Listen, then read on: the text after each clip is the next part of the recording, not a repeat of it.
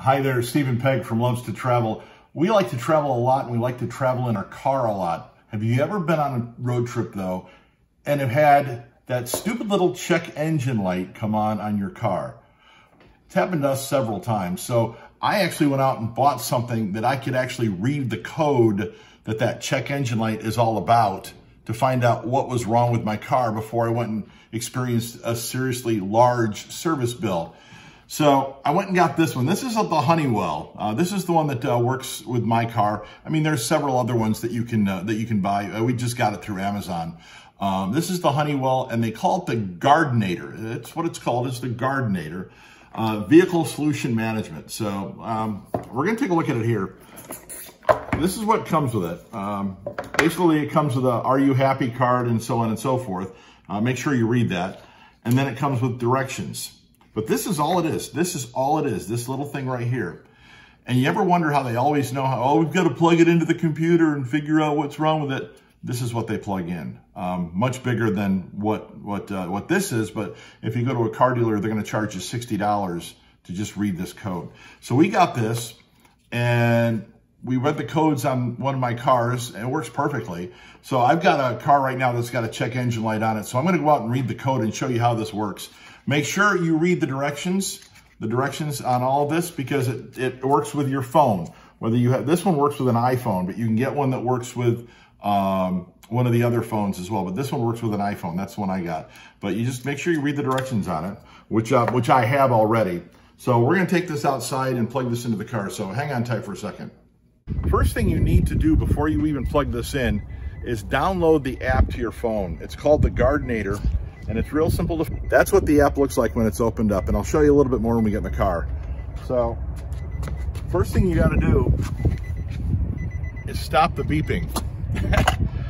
I'm going to change the car that's in here, because right, it's got set up for another car. Let's see here.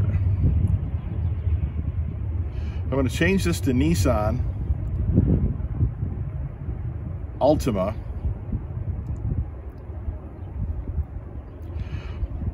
(2005),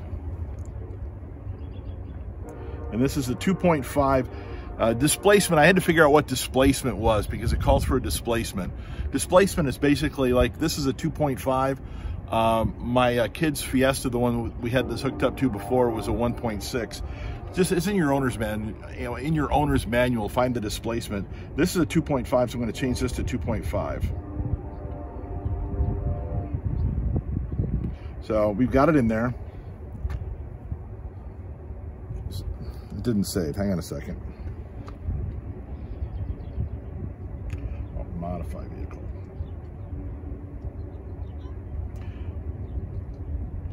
Try it one more time.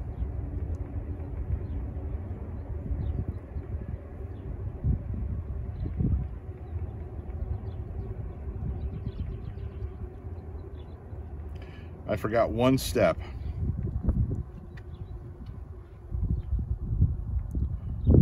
Modify vehicle. So now this is set up for my 2.5 Nissan Altima 2005. So you can see, if you can see that up in the top there. So the next thing you want to do is you want to plug it into your computer. Now, I'm going to take the camera here real quick and show you what I'm looking at. So you want to come down here, and you'll see under here, right there, is where you want to plug it into. And normally most of them look like that, and most of them are that accessible. Normally right there on the left side of the steering wheel underneath. So what I'm going to do is I'm going to plug this in.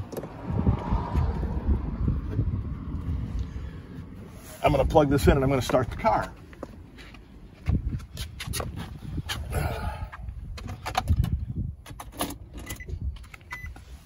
So it's in there now.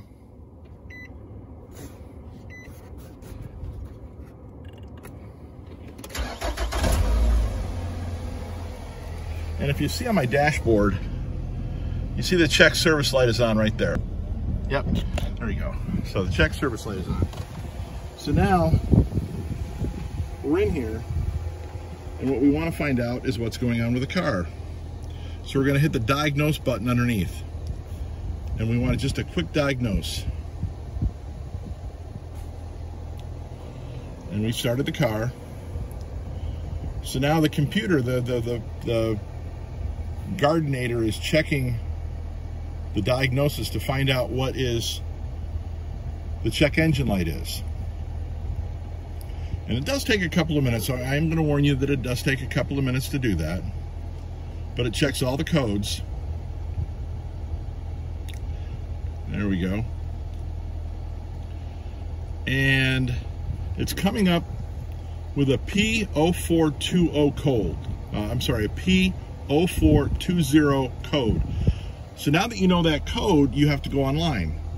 So what I'm going to do is I'm going to go open up my Google app, type in Nissan 2005, and what is a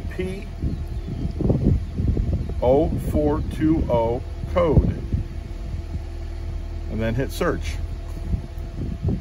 And then it's going to come and tell me what the code is for. As the code description implies, the P0420 code means the vehicle's control module has detected that the three-way catalytic converter is not working properly, is not as efficient as the factory is expecting. So basically it's telling me that my catalytic converter is bad or going bad. So we've checked the codes. We got the P0420 code for Nissan Altima 2005. It was for the catalytic converter.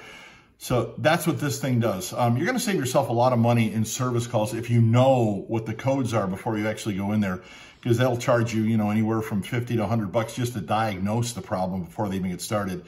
If you know what it is ahead of time, you can walk in and say, hey, I need a new catalytic converter. My catalytic converter's bad. I read the codes. This thing was not that expensive. I think it was like 30 bucks. You can get it, you know, anywhere from 25 to 30 bucks. And it's going to save you money down the long run. Again, this one's for an iPhone, but you can get them for the Samsung Galaxies. You can get them for any of the other phones as well. Amazon.com is where we got it. Do appreciate you checking out the video. Make sure you hit the subscribe button below and get notification on future videos. Also the bell notification button. And do appreciate you checking it out. Thanks.